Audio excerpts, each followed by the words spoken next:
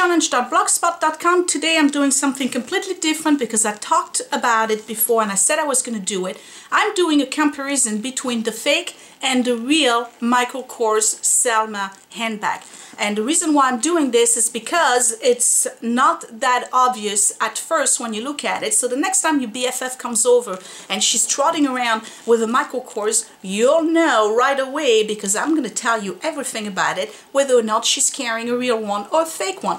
Here they are. Can you tell? Is this the real? Is this the real? Which one is fake? We don't know. Look at that. They're almost identical. Seriously. There's a little bit of a difference in color. We're going to talk about this. I'm going to look at the hardware. I'm going to show you the inside so you can really tell which one is fake, which one is real. So just to cut the suspense right now, let me tell you, this is the real one. This is the fake. This is the real one. This is the fake. Here are they from the side, right? Some differences. I'm going to show you close-ups. Alright, the first thing we need to talk about is the color. And I'm sorry the color is not that great here in my room because it's raining outside and I'm trying to have as much light as I can. But basically the color is not that identical, and that's pretty much, at least in the blue version, how you can tell. The real one is this deep kind of rich blue, but the fake one is a little bit more indigo. I don't know if you can tell side by side the difference here. This way you can probably tell. All right, so the color is the difference. The weight is not the same. This is Saffiano leather, this is pleather. All right, so let me show you a close-up. See, the Saffiano leather has this kind of texture like this, right? And it's very sturdy type leather. The other one is a pleather. They still try to do the texture. You see that? The texture is right, but it's way softer. Matter of fact, when they mailed it to me, and I bought it on Alibaba Express or AliExpress or whatever, they had folded it this way to fit, and it got a crease right here. So that tells me right there that obviously no woman was the one folding this thing, because I think that a woman would have known not to fold it forward, so I wouldn't have the crease right here. Let me get into close-ups, and we're going to talk about hardware, the lining inside, and you know, the stitching and things like that. Alright, so I'm in my guest bedroom on a white background. These are the sheets that you've seen before. Don't mind the cat here if you see any. Alright, so this is the real one and this is the fake one. We're going to start with the obvious differences. You see the hardware here on the real one is squared, and it's kind of like a gold finish that almost has a hint of copper in it. But on the fake one, it's definitely just a brass and it's rounded. See the difference? If I show you this one, see how it's square on the inside and this one is not. They still have the same type of hardware here, the nails, but these are rounded on the top versus these that are completely flat. And again, the color is slightly different. Now, if you look at the stitching right here, there's 4 stitches right here. They're a little bit underneath the handlebar. But over here, they kind of like there's 5 of them. It's not very well put together. Now, if you look at the handle here, right, you see how this is made, okay? And they put this kind of like wax plastic rubber thing on the side, which is similar to what they have on the fake Louis Vuitton. And in the real Louis Vuitton, by the way, this is just stained in a red color. But in the fake one, they have like a wax strip that they put over it, so that's how you can tell the difference. But here it is on the side. This is totally looped together and very tight, and there's also a, I guess it's a cord or some kind of armature inside. This one doesn't have that. It's a soft armature. It's kind of foamy, and obviously the handle here makes some kind of wrinkles right here, which the real one doesn't have. It's perfectly tight and stitched, so when you hold it, it's a totally different feel. Now, if you look at the real Michael Kors logo, all the letters are nicely separated, right? And they're in the same color and straight. In this one, not so much. I'm trying to give you a better look here. You see the eye right here is a little bit too much flush towards the M, so it's definitely not the same look. from far away you can tell, but when you really look on close inspection. So this one, by the way, was $34 with shipping. All right, so let's talk about the sides. I'm going to turn them the same way. So here's the real one again. On the left, you see how it's got a structure and it's nicely tucked in with the side here. This one doesn't have the same structure because, again, this is not Saffiano leather, it's pleather. So it doesn't stay straight like the other one. You would have to shape it, probably wet it and let it dry in order for it to become stiff. But the big difference is here. You see on the fake one, they have the stitches right here, right, that makes some kind of a lip, and again with that rubber that they put on the side, and then they cut it right here, so they have two pieces. On the real one, you don't have that lip, and it's one piece of leather, so it's just one piece that goes all around this way. On the fake one, it's two pieces that they stitched right here at the bottom, and on this side here they do have that that rubber, but it's completely sealed. I mean, you really cannot move it. And this here, you can see that they have the two pieces that are being sewn together, so it just kind of like separates right here. On the real one, the two pieces are kind of like put together with that piece of rubber, so they do not separate. It's just one piece. Okay, so it goes this way. Then you have the back of the zipper that looks like this with a nice stitch around the square, and this just overhangs just enough for that one piece right here. If you look at this one, big difference. You see the difference? You see that? Here's the real one, here's the fake one. So again, they put like a little piece of foam in there, but not a good quality. Let's talk about hardware real quick. On the zipper for the Michael Kors, the real one, you have the Michael Kors tab, right? And it's a beautiful zipper. I'm not sure what brand of zipper it is, but it's a pretty heavy duty one.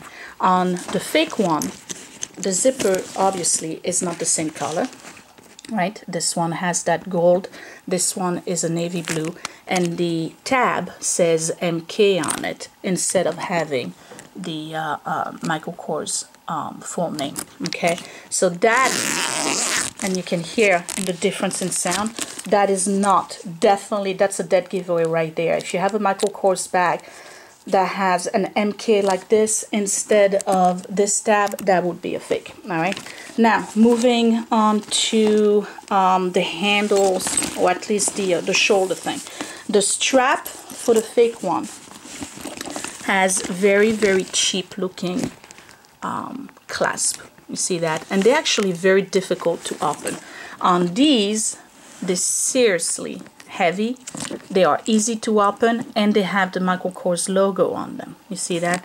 On this one, you don't have the Michael Kors logo. It's just a plain buckle thing, I guess. But the biggest difference is, don't mind the dust in there, I don't even know what that is. The biggest difference is in the way in which the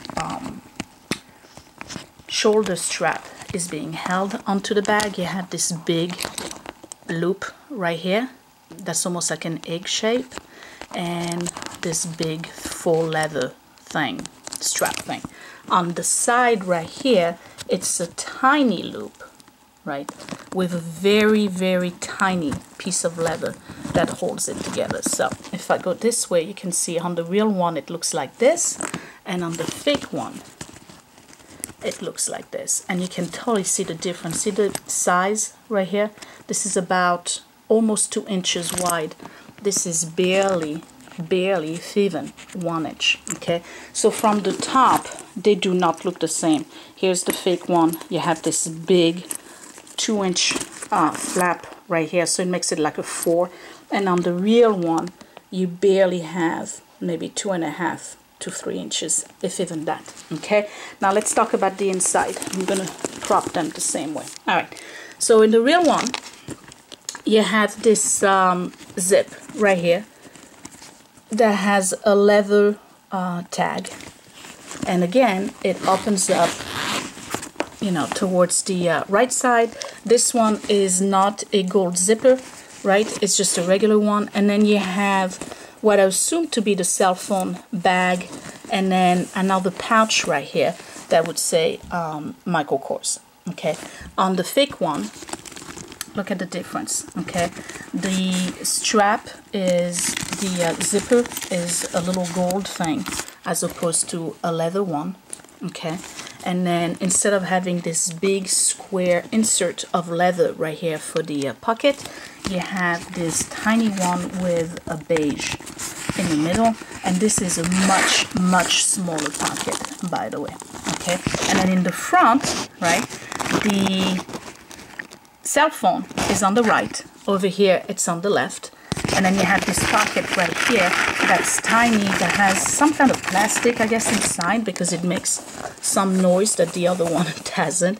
And it doesn't have the little Michael Kors tab here, it has it over here. So this is what it looks like on the fake one. It says Michael Kors, and then on the real one it says Michael Kors. But you see the difference?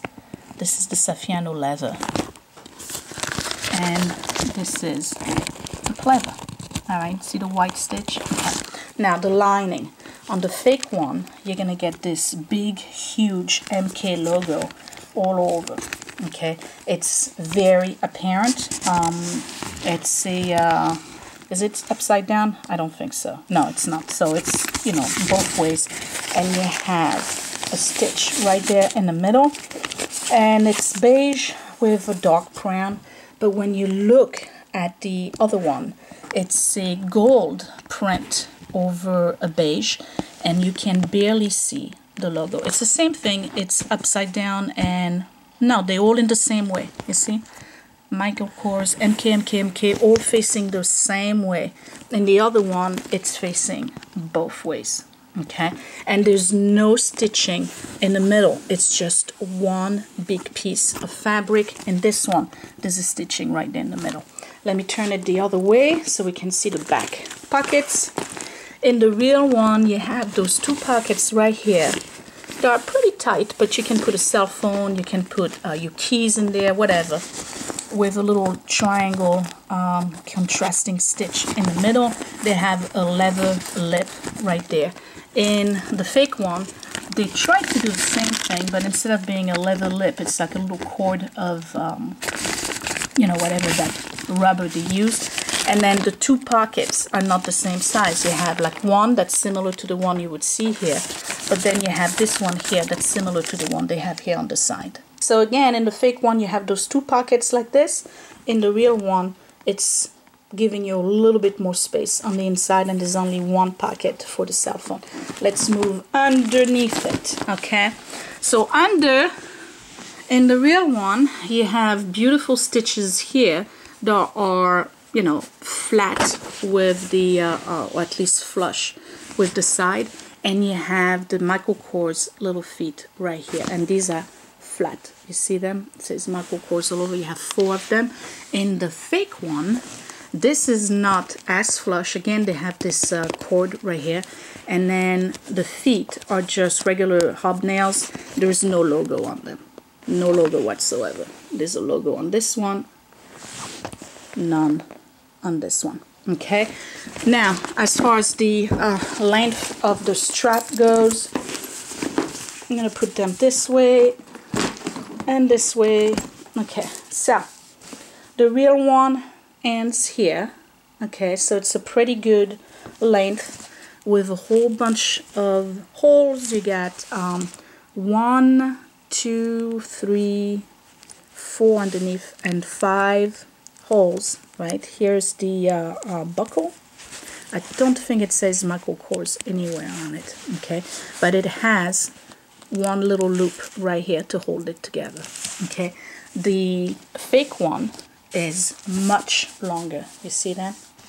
Okay, so this one stops here and this one stops here. You see the difference in length? Okay, now they have the little buckle thing here, the little stopper, but again, it's a cheap one. The holes are not punched the same. There's 1, 2, and I think there's a third one here, 4, 5, and then 6 holes, so there's more holes. So the real one is on the left and the fake one is on the right. So you see the difference in straps, okay? And if I flip them, you can see the difference. The fake is right here on the left and the real one is on the right, okay? So the bottom line is this. I am not encouraging you to buy bootleg, fake purses. Don't bother with trying to get the look-alike because the quality is not there. I mean, you would never see a little stitch coming out like this on a Michael Kors. That would, or any high-end purse. Save the money. Purchase this. This was $34 something with shipping coming from China, and this was $298. My husband bought it for me for my birthday. That's probably the most expensive purse that I have, but the quality is there, and because I'm taking care of it, I'm definitely going to keep this for a very long time, no doubt. I love the color of it. It's sturdy. It's a little expensive. It definitely is an investment, but don't bother with these. Really, I mean, if you want to have a bag that looks like this so bad, there's plenty of companies that would do good bags, some of them in leather, that have kind of like the same look, if that's what you want. And I didn't talk about the handle. You see the difference in height in the two handles? You see that? Okay, so, and that's probably because these are much softer. Anyway, so I just wanted to spend the time to show you the difference between a real Selma by Michael Kors and the fake one you can find all over the internet. Apparently, I have no idea you could find so many fake things out there. Don't bother with it. The quality, again, is not there. It really, when you look at it closely, it really is not the same bag, period. Oh, and I forgot to tell you that the Michael Kors comes with a little key thing. Lanyard. I don't know if it says Michael Kors on it. I don't think so. That I would not use because that's just not something I would use anyway. This one doesn't have it. Okay? So now you are educated, I guess, on the difference between a real Michael Kors Selma and the fake one. I'm not encouraging you at all to go and get anything that's fake. When I got this one, I wanted a look-alike, and again, they had blurred the whole thing. Matter of fact, I think they were showing it, like I said, they were showing it this way, so I had no idea. I just wanted something that looked like it. But when I received it, I said to myself, what was I thinking? This is such a waste of money. I mean, $34, you get like a bag that you can use to go to the supermarket, and that's about it. This is a high-end, high-quality Saffiano leather bag. You can't beat that. Save the money, really. Save the money. Do what you can. You know, 20 bucks at a time. By the end of the year, you'll have your own Selma, and you don't have to go around and pretend to have a good bag. You don't have to have a ton of bags. I mean, most of my bags are regular bags that I purchase at TJ Maxx or you know, Daffy's, things like this. I get bags that are discounted, and I buy a lot of Vera Bradley. Most of my bags are Vera Bradley, and I get them on super sale. So if you like purses and you want to change your purses, you can find a lot of alternatives. You definitely, you know, don't have to go and have your husband or yourself spend $300 after taxes on a purse. You don't have to do that. And I know there's bags that are way more money than this. I mean, you can get a Chanel for $3,500, but, you know, what's the point? So the bottom line is that there is a huge difference between the two. It may be subtle from far away, like if I was walking around, you know, you would not probably be able to catch on it. But if somebody gives you one of those, or if a friend of yours shows up and pretends that's a real bag, be aware that this is a fake and this is what the real looks like, okay? I hope this helped, and then I also have to do a video. I promised I was going to do that on Vera Bradley bags and show you different patterns and different shapes and how you can use them, how you wash them and whatever, and store them, because they are really, really great bags, and they're my favorite. I have a lot of them, okay? This was Sophia from my great challenge.blogspot.com. I'll talk to you later. Bye!